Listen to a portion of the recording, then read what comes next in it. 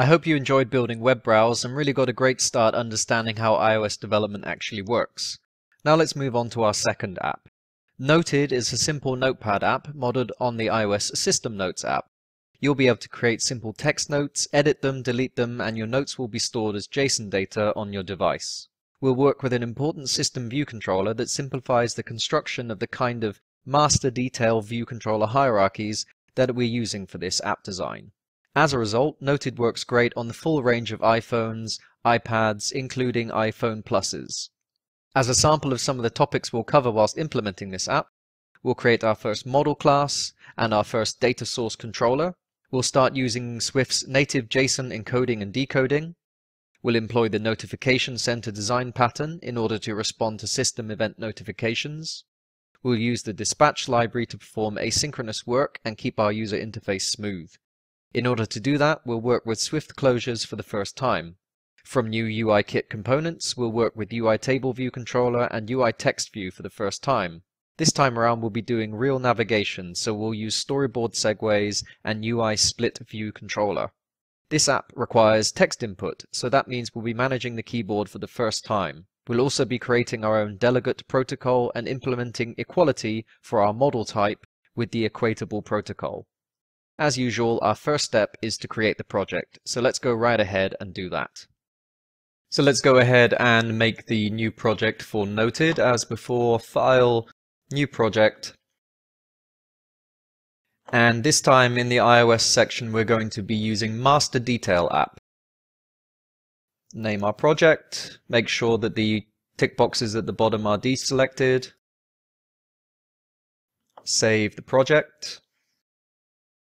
And we're now in Xcode. So before we go on further, I'm going to run the Noted app on a range of different simulators in order to demonstrate the power of the UI split view controller that we'll be using for this project. So let's just let the template app build. And first time around, I'm going to run on an iPhone 6 simulator. And let's run the app on the iPhone 6.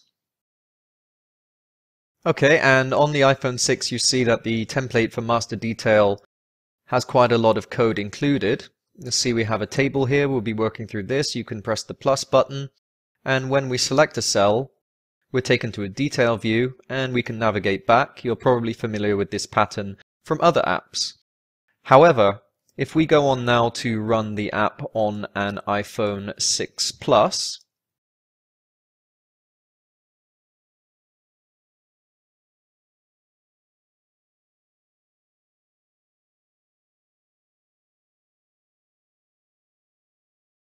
so here we have the app running on the 6 Plus. You'll see when we start off, it looks very similar to the iPhone version. However, let's rotate the device. You can access rotation for the simulator from the hardware menu. There's also a keyboard shortcut. Let's rotate to the left, and you'll see that the way the split view controller works is the master view controller will be put onto the left and we'll have the detail view controller on the right. This is possible because the 6 Plus or the Plus devices have much larger screens. And we can also expand to full size. Let's rotate back.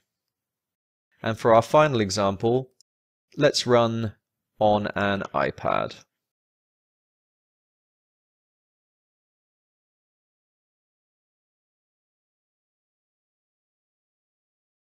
So here we are running on the iPad. On the iPad, the template app opens immediately into the detail view, but we can pull up the master view controller onto the left-hand side, and then we can tap to open the detail because of the iPad, of course, has a great deal of screen real estate space.